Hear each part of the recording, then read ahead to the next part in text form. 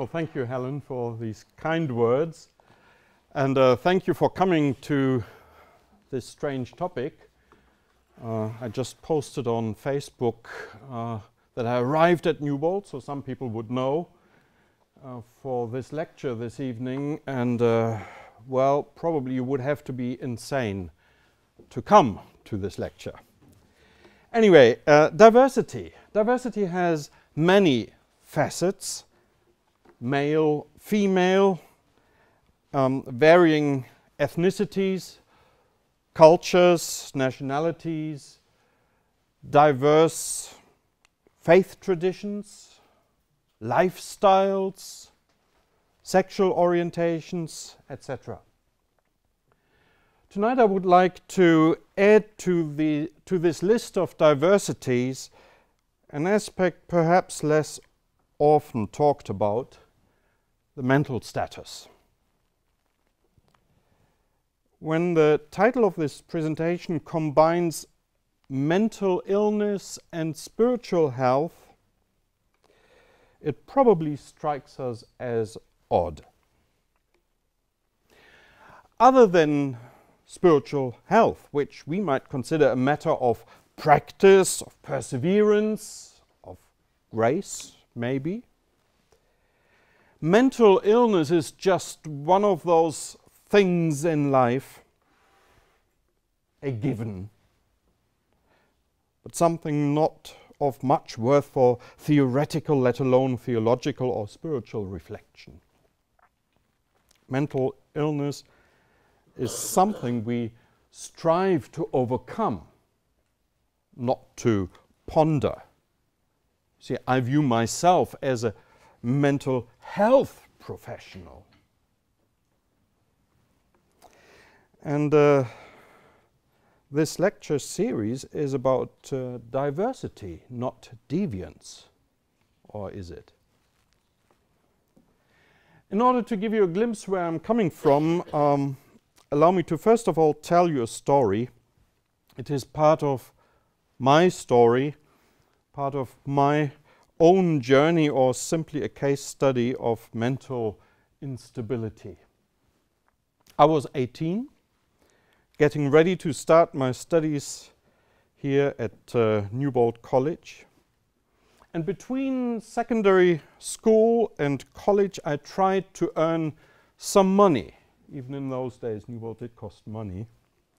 And I applied for a summer job at Bethel, near Bielefeld. Bethel, the city of mercy. Let me tell you a little bit about it. The von Bodelschwingh Foundation Bethel started as a home for persons with epilepsy, founded in 1867 by the Home Mission in Bielefeld. Its objective was to provide a home for persons with seizure afflictions, as it was called then, at a time when persons with mental or physical weaknesses were still being pushed to the edge of society. Under the management of Friedrich von Bodelschwingh and his successors, Bethel developed into Europe's largest Christian social welfare service entity. My summer's work brought me to what would have been called an insane asylum 100 years earlier.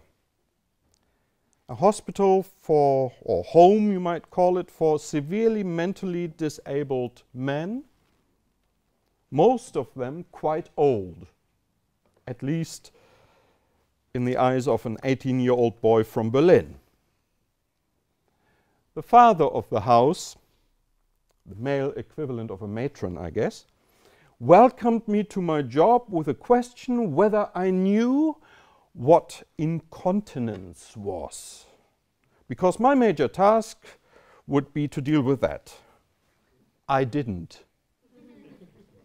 He smiled, and suddenly I did. Most of these elderly men lived in homes for the mentally disabled for all their lives. Pitiful creatures, I thought. But strangely enough, happy and content. In fact, I would venture to say, never again in my life have I seen that many truly happy people in one place. Every Sunday, as their highlight of the week, they were able to leave the locked-up confines of their home. They were dressed in some polyester suit and had some starched shirts put on, and then they were marched to church. After church, they got a special treat. Mr. K, for instance. Mr. K usually got a raw onion, which he loved to eat like an apple, with unbelievable delight, and occasionally he also got a cigar. This is the backdrop to my story. Mr. K, this elderly gentleman from the mental hospital, had the habit of falling asleep in church. Usually, when the prelude was starting, he dozed off, and when the postlude had finished, he became awake again. I knew he was sleeping all the way through. He snored and sometimes even lost control of some bodily functions the house father had warned me about. I was 18 at the time, so I couldn't resist interviewing Mr. K after church. Mr. K, I would ask, "Did you enjoy church today?" Yes, he did, and he beamed with a happy smile that I will never forget.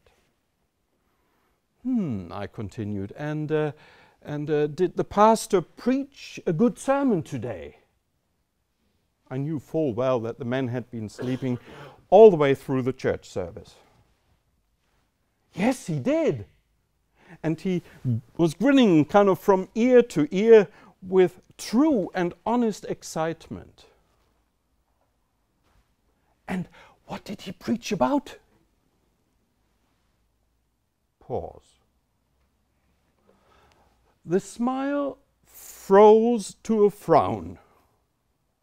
Mr. K looked at me in utter disbelief, as if to say, "How can you ask such a stupid question?"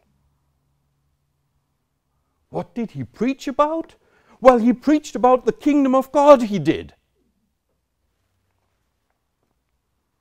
And then he was back to his smile. And now it was on me to lose my mischievous grin, and had to learn a lesson that has stuck with me all my life since. This man of great mental instability had understood something about grace and the kingdom of God that didn't even require him to be awake in church.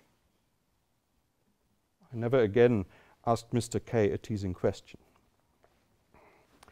I'm using this anecdote to illustrate from my own life a point that I wish to make about mental illness and spiritual health.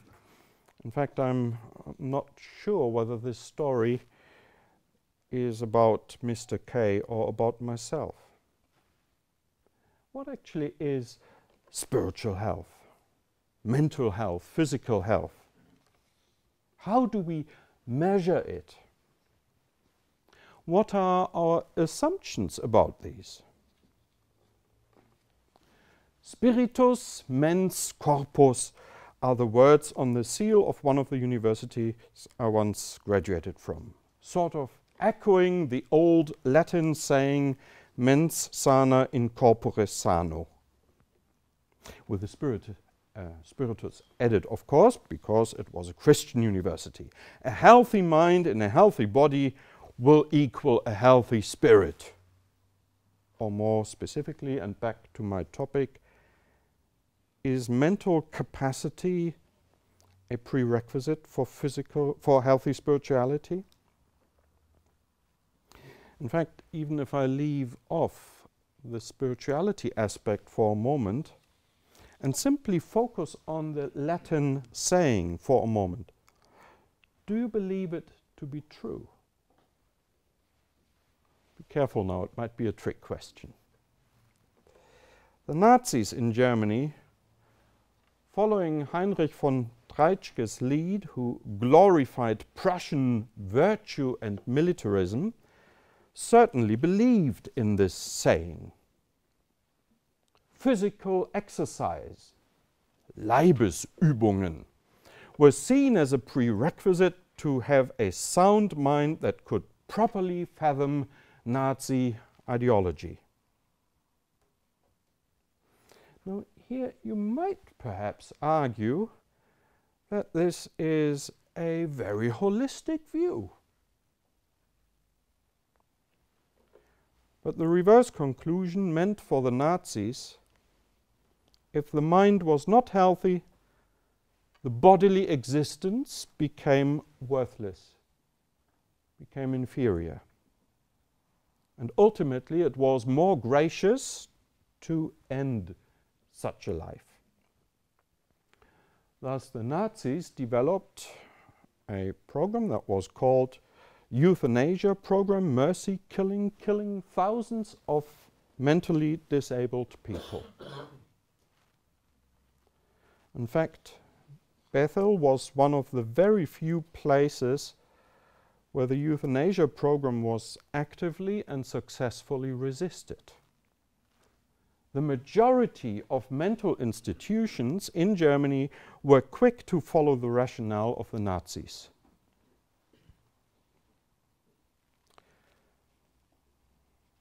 Let's try the whole thing the other way around. One of the most meaningful, deep, sharp-minded conversations in my life I experienced as a hospital chaplain when I did my rounds on the wards, visiting people with broken bodies, riddled with cancer or with heart disease, dying painful deaths. No corpus sana, but most definitely mens sana. Now, of course, anecdotes don't prove anything, but perhaps they raise a question mark here and there in regards to our concept of wholeness. Against such question marks, allow me to reflect with you possible connections between spirituality and mental health. I would like to test some hypotheses with you, and you're certainly invited to question or disagree with my conclusions. The purpose of this exercise is not so much to convince you of my wonderful insights, but rather to be a catalyst for thinking some thoughts that may be new, that may be odd or uncomfortable. And in the end, I hope, to some degree, enlightening. In all these struggles, we're trying to find the interconnection, if there is any, between spiritual health and mental illness. Hypothesis 1. Let's start with the first one. Mental health, mental capacity is a prerequisite to spiritual health. Now, can a person with Down syndrome, trisomy 21, be a Christian, for example? You know, in the Adventist tradition, we baptize people on their confession of faith. Can we baptize a person with this illness or other mental disabilities? Well, yes, if the person isn't too much incapacitated. Actually, I'm hesitant because it might be easy to manipulate a mentally disabled person into consent to baptism. Just this last weekend I was on a convention on spiritual abuse, and it's easy to get into spiritual abuse. Though I sometimes wonder whether we don't do the same thing, and this is geared towards us as Adventists here, we don't do the same thing with healthy children while we actually claim to practice adult baptism. In philosophical terms, we might put it like this: are mentally ill people able to come to free will decisions, to give consent to a set of beliefs which they are obviously not able to intellectually grasp? In a real world of Seventh-day Adventists, for instance, church membership and baptism are linked, and thus you obviously have an ethical dilemma. You do have a problem here. Now, if we ignored it and simply baptized and accepted people into our church despite their limited mental abilities, we would be in danger of being misleading at best, callous, more likely, fraudulent, even if well-intentioned. If, on the other hand, we follow this line of reasoning and are hesitant about evangelizing mentally disabled or incapacitated people into the church, we would have to concur with hypothesis 1. We would be saying mental health is a prerequisite to spiritual health. And if I wanted to be facetious, I might say the more complex the theology, like Adventist apocalyptics, the more you need mental capacity. Let's leave those with mental problems to other churches with a more simple belief system. Well, I do hope you get my sense of irony, which sometimes is weird and very German. I do not believe other churches are theologically lower developed. In fact, sometimes I wonder about my own church and her way of doing theology. And more importantly, I do not believe that theology and spirituality ought to be equated. It is a particular Adventist fallacy to often equate the two, theology and spirituality, that is. To believe, say, in the Sabbath or in the second coming, the sanctuary, you name it, is often viewed as spirituality. It is not. It is not even theology, or to be exact, just one small aspect of theology, i.e. doctrine. Spirituality it is not. And thus perhaps we do have some kind of a backdoor for our ethical dilemma. Hypothesis 2. Spirituality is a prerequisite to mental health. There are so many crazy things going on in the secular world, so much insanity that indeed we can wonder whether this isn't connected to society's loss of faith.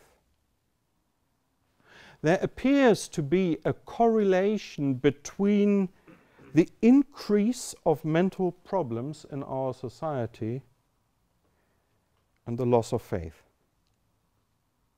If you lose your faith, if you don't have some kind of spirituality, you lose your grip on life.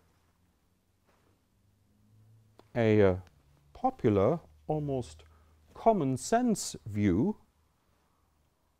especially among those who need the crutch of faith, as critics would claim. But before I'm becoming cynical, let me make clear there are some good points to such a hypothesis. My main area of expertise is marriage counseling. Whether we believe it or not, all areas of married life, from communication via financial management, leisure activity, conflict resolution, right down to plain sexual satisfaction, all areas are positively correlated with spirituality. Or as one of my professors once summarized a study by Andrew Greeley, a famous American sociologist, if you want to have a good sex life, pray a lot. In another longitudinal study on longevity factors, Roland Grossart-Maticek was encouraged by his pious grandmother to also test for healthy spirituality as one factor, because he wanted to be polite, he wanted to be obedient to his grandma. He did. And lo and behold, it became the largest, single most important predictor of longevity by itself. But more importantly, no factor like abstinence, good nutrition, sufficient sleep, not even good genes, had a lot of impact on longevity. However, when these factors were coupled with a healthy spirituality, they suddenly soared to unexpected heights. Except for genetics, by the way. Is it too much then to assume that good, healthy spirituality is also a prerequisite to mental health? Hypothesis 3. Spirituality and mental illness are synonymous. There's no such thing as spiritual health except not to have any. All of us have experienced some kind of religious lunatics. What we can observe among the Taliban, and sometimes much closer to home, can endear us to Freud's position once again that religiosity in and of itself is mental illness, and definitely something to overcome. I mean, imagine you came from outer space to observe the human race. You've just read a human book on psychopathology. When you enter into a room and see somebody talking, say in a language you don't know, but there's nobody there he or she talks to. There's no mobile phone and no other technical devices. And perhaps instead a candle is burning, even though there is perfect electrical light fitted in the room. I mean, wouldn't that strike you as odd? How do you know that people who tell you they have personally met Vishnu, or Jesus for that matter, are not a little bit psychotic? And I will consider a genuine borderline patient a little later. In other words, any phenomenon observable around spirituality has a genuine capacity to be defined as mental illness. Well, I guess I couldn't keep my job in the theology department of this college if this indeed would be my position. But I have to admit that it is not a hypothesis that I might call absurd right from the outset. It's not absurd. It does make a lot of sense, as do the other rather conflicting hypotheses before that, depending on how you look at them. So I'll come to hypothesis number 4.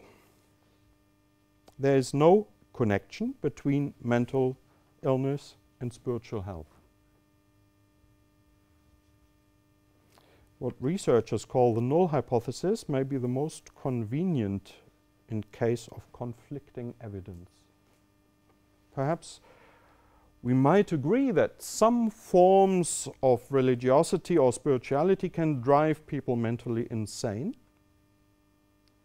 We wouldn't call that healthy spirituality, but who are we to define that?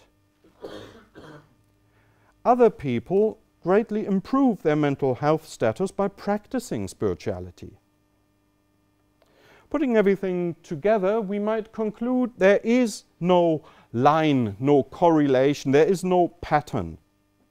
You can have mental illness with or without spirituality, and you can have spirituality and be mentally sound or mentally deranged. These are not interrelated.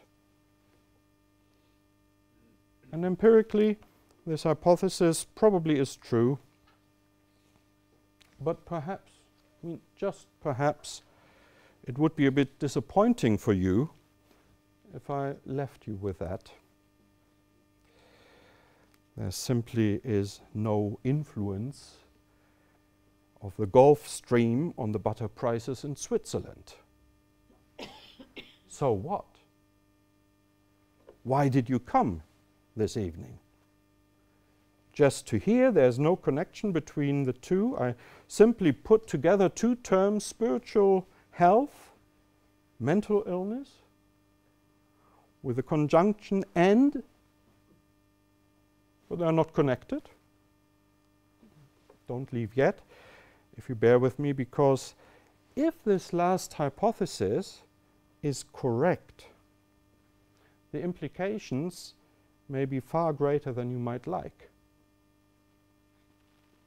Because hypotheses 1 and 2 come from a perspective that defines someone with a mental illness as a specimen of the human race with a deficit. The cognitive abilities of a human are central. If they are impaired, the humanity of that person is in question. Now, spirituality is something very human. If humanness is lowered by some serious deficit, we would be hesitant, or we should be hesitant, to even talk about spirituality. You know, we probably would talk of the devotion of a dog, but not of the spirituality of a dog. With this kind of language, you will have guessed we are back immediately in Nazi times. Sorting life according to some well-defined criteria as worthy or unworthy. The kinder variant, you know, they are human nevertheless, despite, and we allow them to live, is not much better really.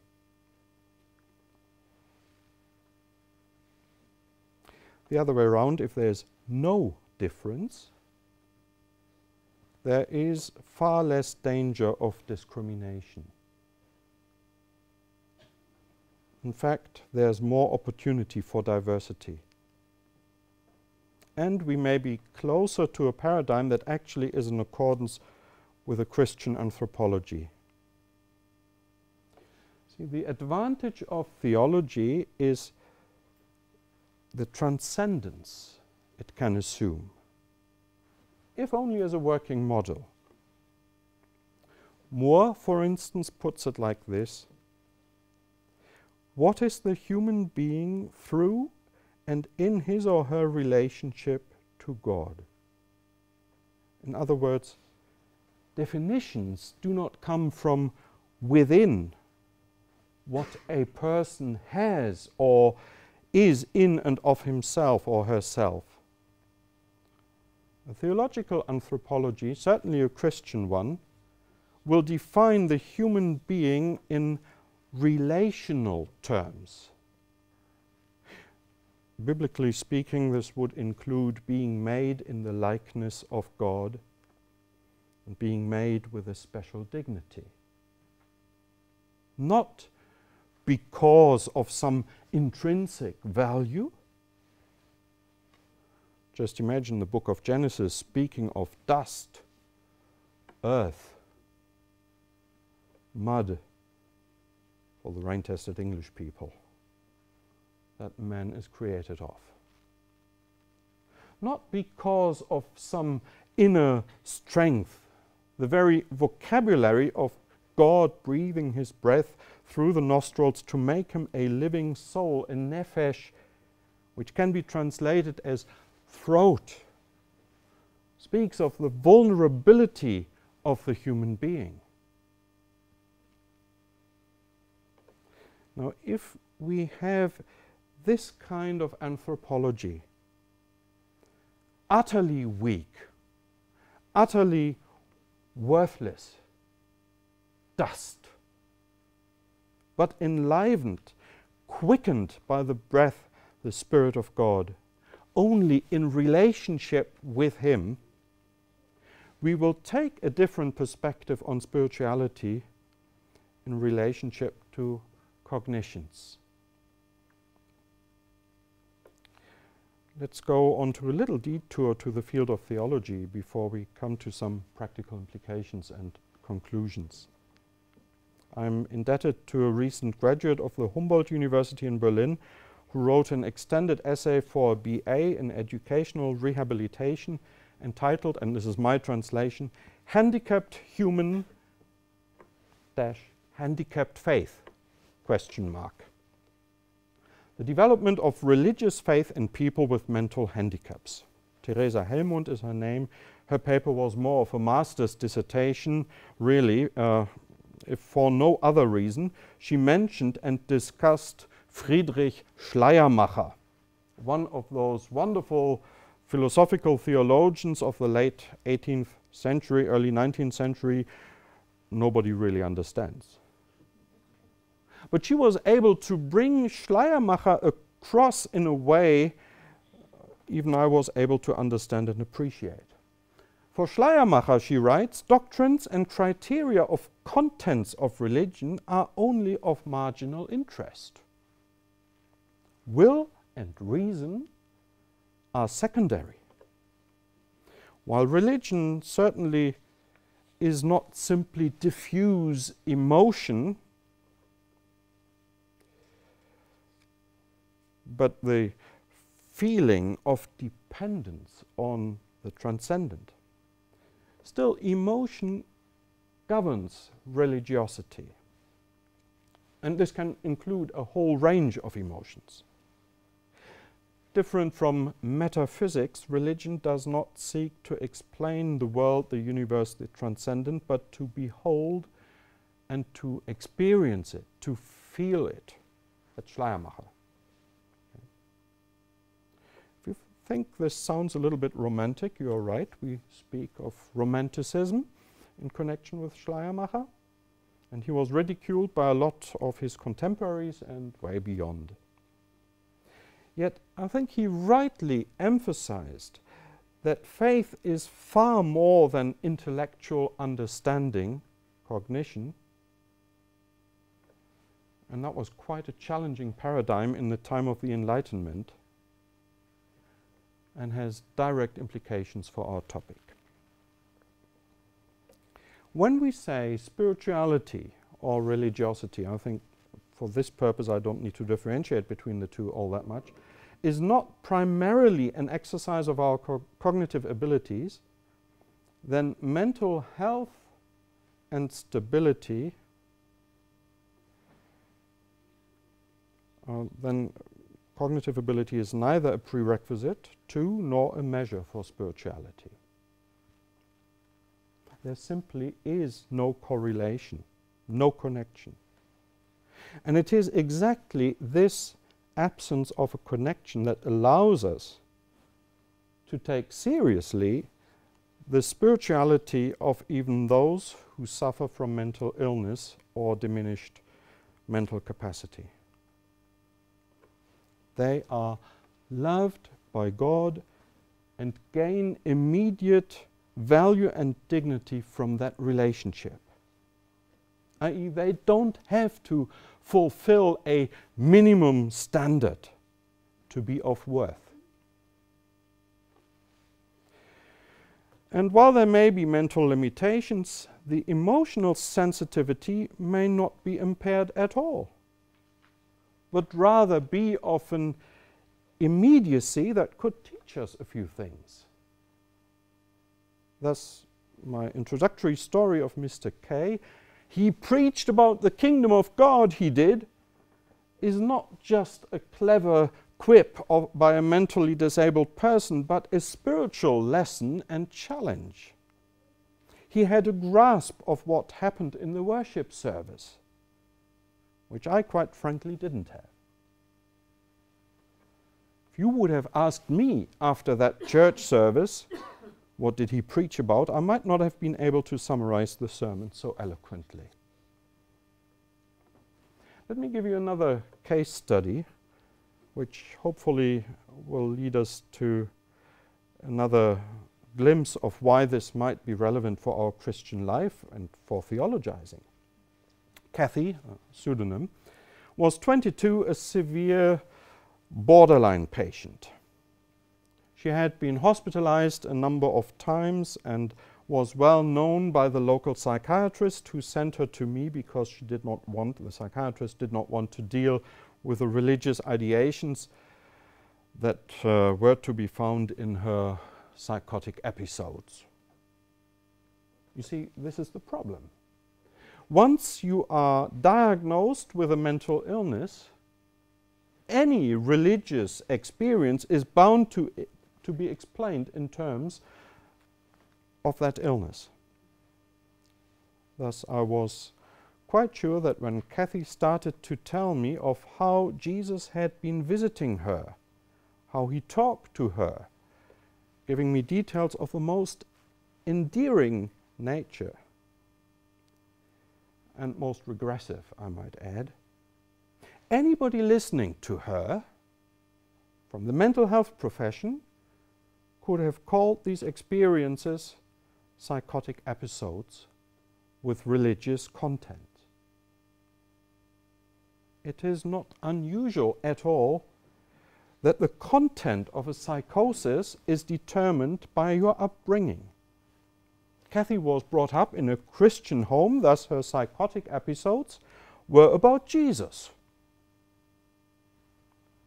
You see, I now live in former communist East Germany. If a staunch atheist becomes psychotic, he might tell you the secret police had imprisoned him, and during that time they implanted a little radio transmitter right in the back of their head and into the brain. They did it with such ingenuity that you couldn't even detect the scar on the skull. I tell you, in all seriousness and conviction. And this radio transmitter now tells them what to do and gives them all kinds of commands.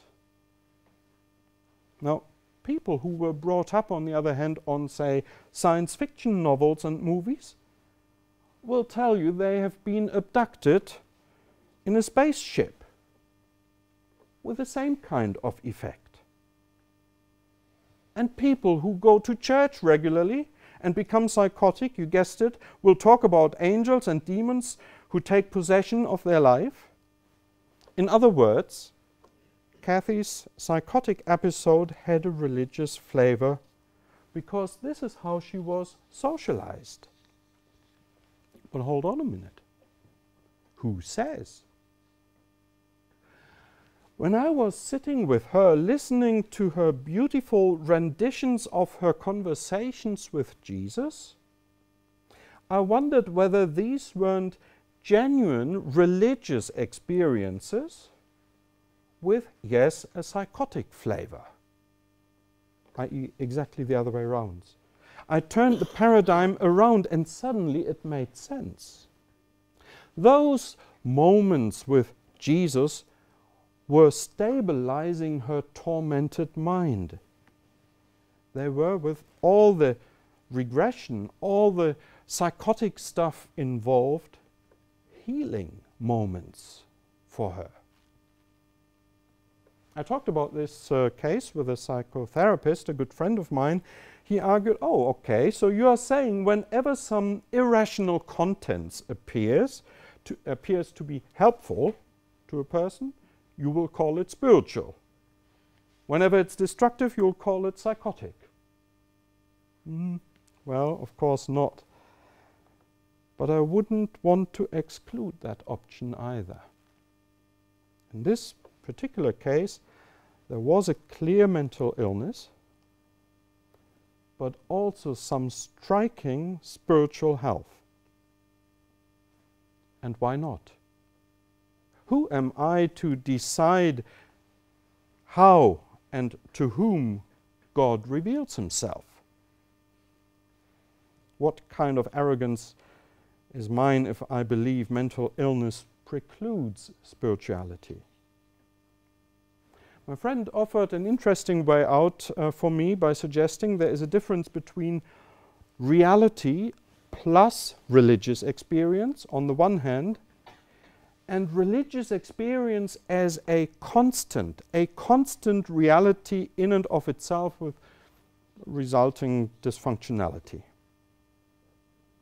But yes, he did understand what I was trying to suggest. And this type of reasoning that I'm presenting here even allows for some criticism of James Fowler, who in the tradition of Piaget, Erikson and Kohlberg described 7 phases of development of faith. See, the stepwise progression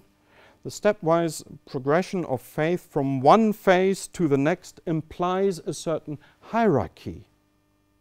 Again, closely linked to cognitive capacities.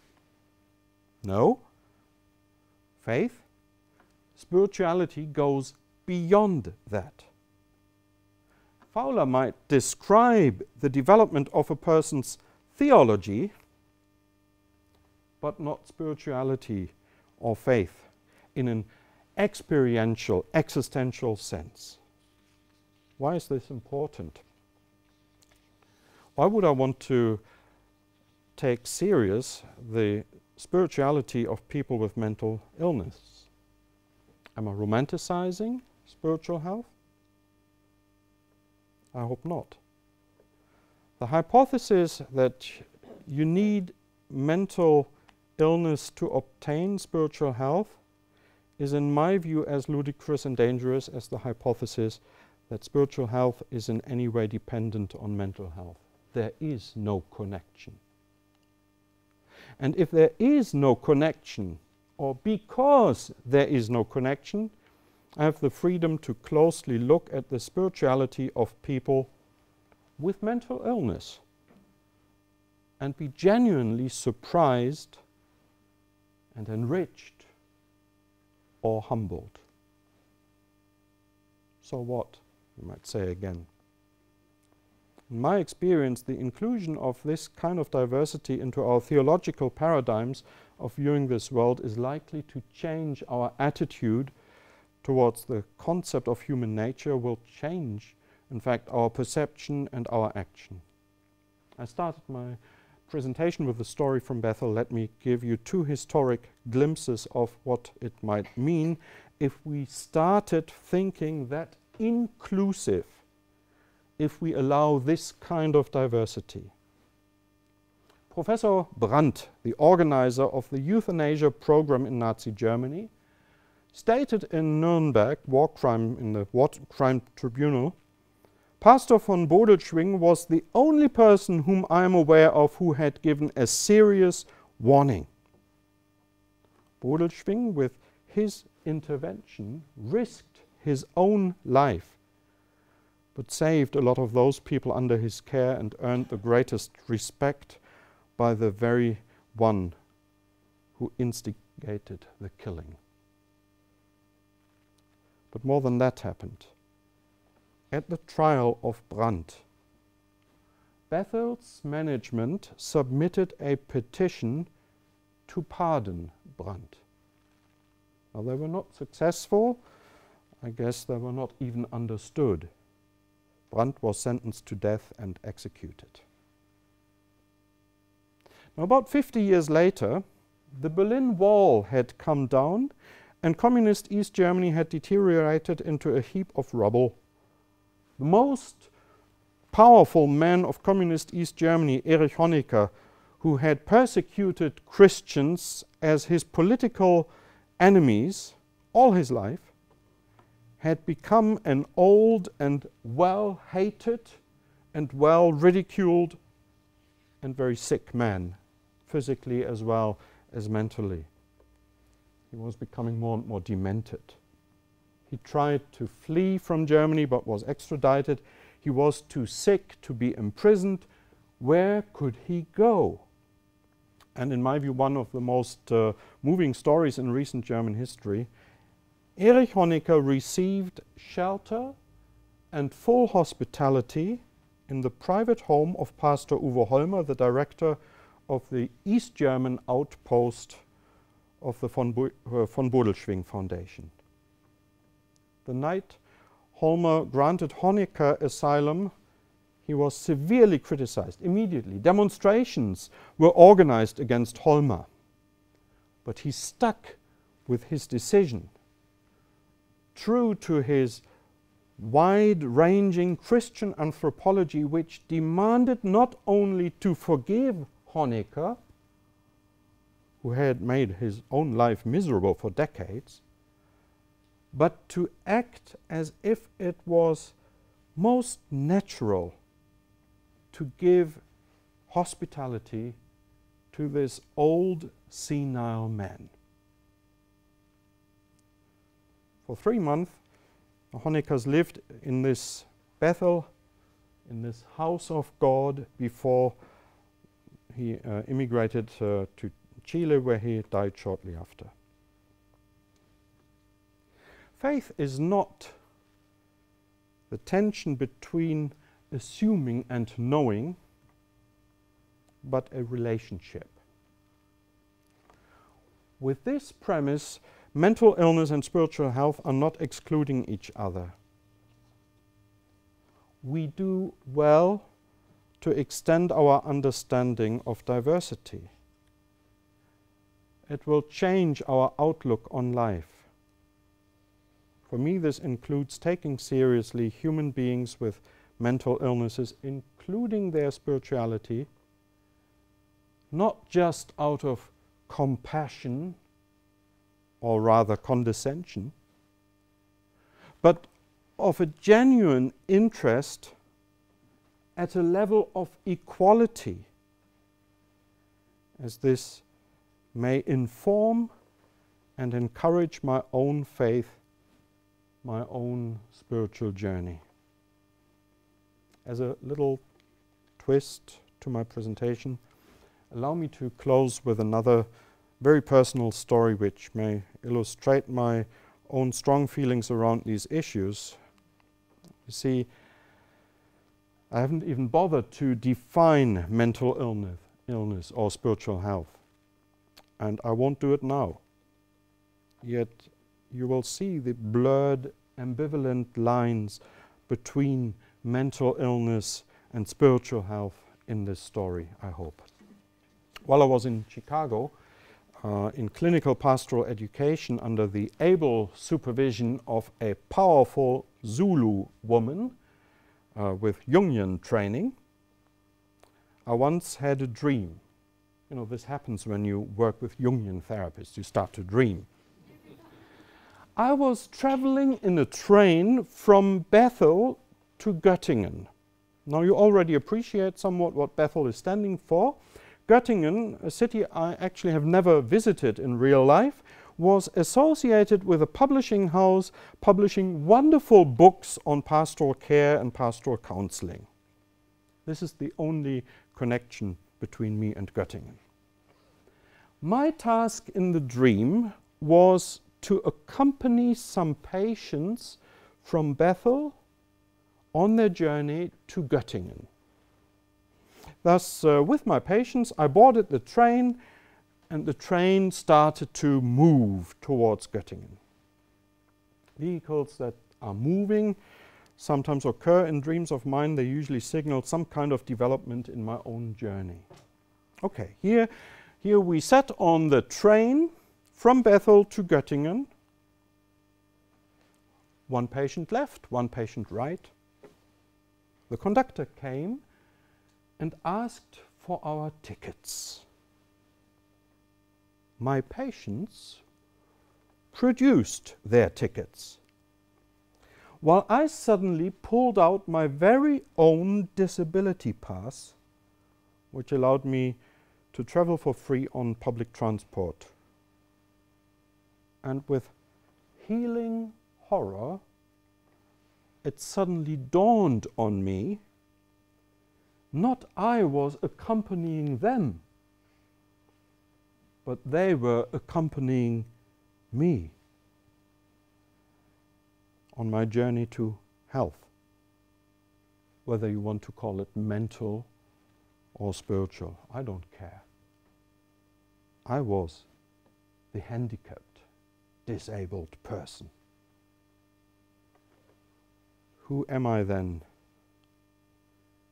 to judge spiritual health or mental illness? Thank you.